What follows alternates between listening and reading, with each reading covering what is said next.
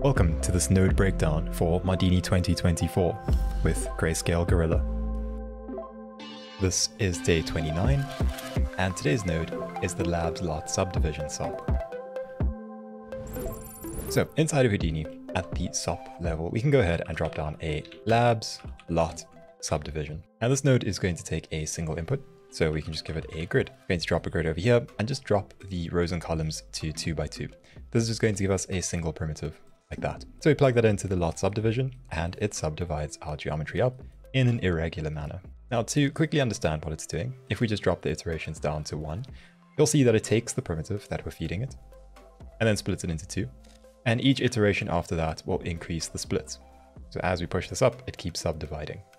As for the irregularity of this, first we have the minimum lot size. As we push this up, you'll notice fewer and fewer of the smaller subdivisions. And then we also have irregularity. When we decrease this, you'll see that it just gives us a perfectly subdivided grid. But as the irregularity goes up, we end up with more randomization. At the bottom over here, we have the option to cluster lots. So what this will do is it will combine multiple lots into single primitives. So you can see over here, each one of these becomes a single primitive. So we can decrease the number of clusters and that will reduce the total number that we end up with. This is going to be potentially more useful for generating interesting shapes when we drop our iterations. So as you can see, when we do this, we can end up with these sorts of shapes. They're not perfect squares, they're composite shapes. Okay, so in and of itself, this node is pretty simple. The actual power of this node comes from what we combine it with. So this is going to be a little bit different in that we're not going to focus on this node so much as we're going to focus on some useful things that we can use with it. So let's just decrease this irregularity slightly and drop the number of iterations, something like that. Now let's say we want to create some sort of city and we want to do it procedurally. There's a couple of useful techniques that might come in handy when doing that. Firstly, we'll do something like a point split. If we take a look currently before we split this up, each and every one of these, so each primitive is connected to the primitive next to it, but when we use these split points, it'll actually make each one of these a separate primitive. This is useful because then we can use something like a primitive properties.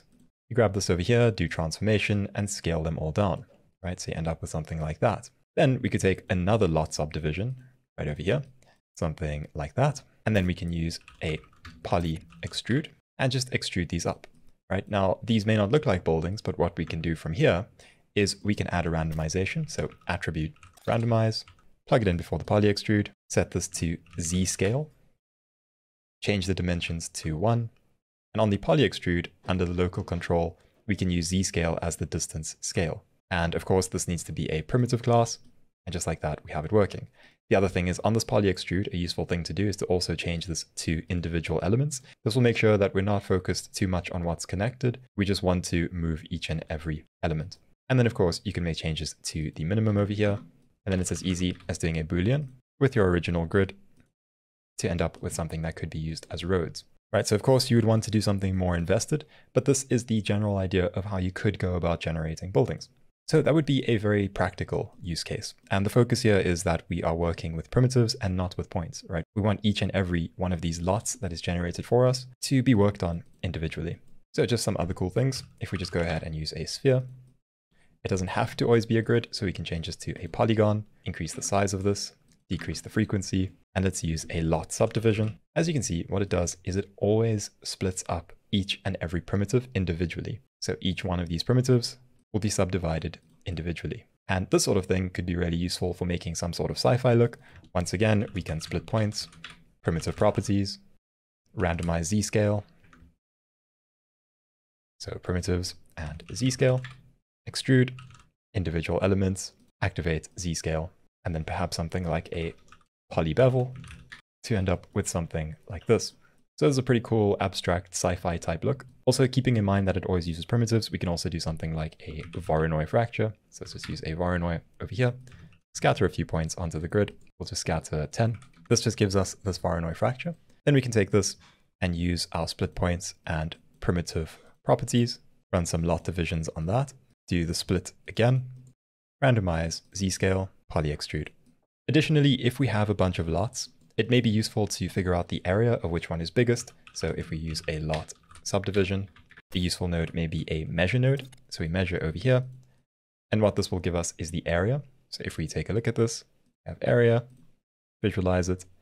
you can see that the red ones are the biggest ones and these blue ones are the smallest ones.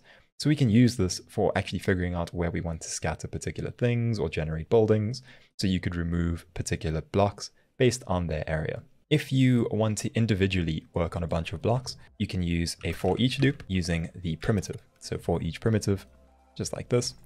And this will give you access to each and every one of these. So if we go to single pass, you can run through them. Now, this is also extremely useful because you can build entire networks inside of here and run particular operations on each and every block. So in and of itself, it's a very simple node, right? All it does is just subdivide irregularly, but you end up with all sorts of really cool results if you just get a bit creative with how you use it. So I hope that this gave you some ideas on how you can use the lot subdivision node and also an idea of some of the more useful tools to use with it.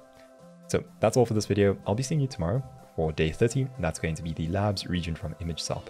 So I'll see you then.